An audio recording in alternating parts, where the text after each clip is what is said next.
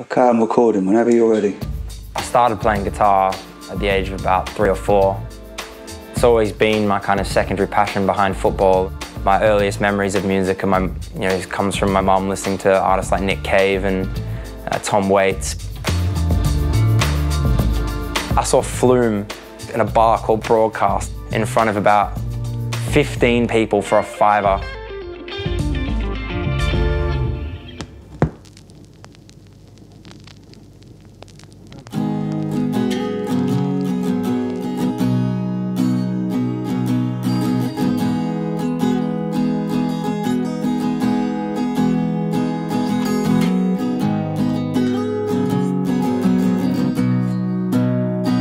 I always had guitar lessons, played in bands and ensembles, and it was mainly through the influence of my parents originally, and then my own passion for it grew from there.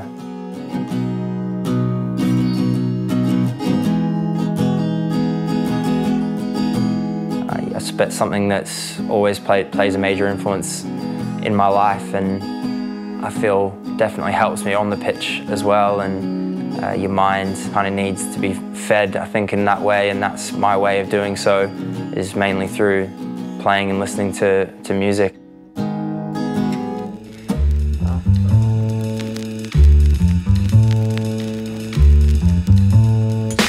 Something that plays a massive part in my life, whether I'm listening to music, playing music, or out seeing it live.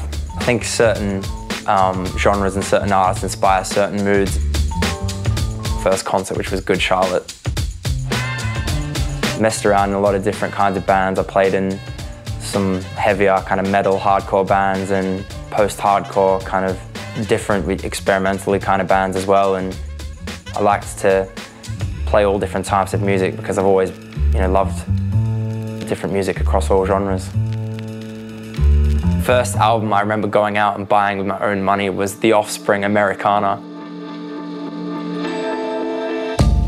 It was something I kind of got interested in kind of in my later teens, and when you can feel it, touch it, smell it, it gives it a different vibe altogether, and something about not scrolling through a phone or up and down a screen, but to be able to flick through, that's something that I really love about listening to vinyl and listening to records. Yeah, classic Prince Controversy. Lou Reed Transformer. That's the cover I've got on my arm. Original Pirate Material by The Streets, which is an absolute essential to have.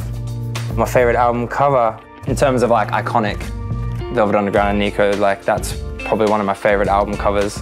Of a more recent time, I really love the cover of Childish Gambino, Father John Misty.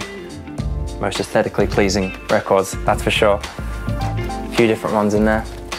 When you need to escape from football in that way. I listen to a lot of kind of art and indie pop as well, and psychedelic bands like Tame Impala and that kind of they have that otherworldly kind of sound. That's definitely a genre I like to listen to when you really want to kind of get out of that football world. Something I know I'll always have in my life and can go back to, and will carry on doing so probably throughout my playing days and long after.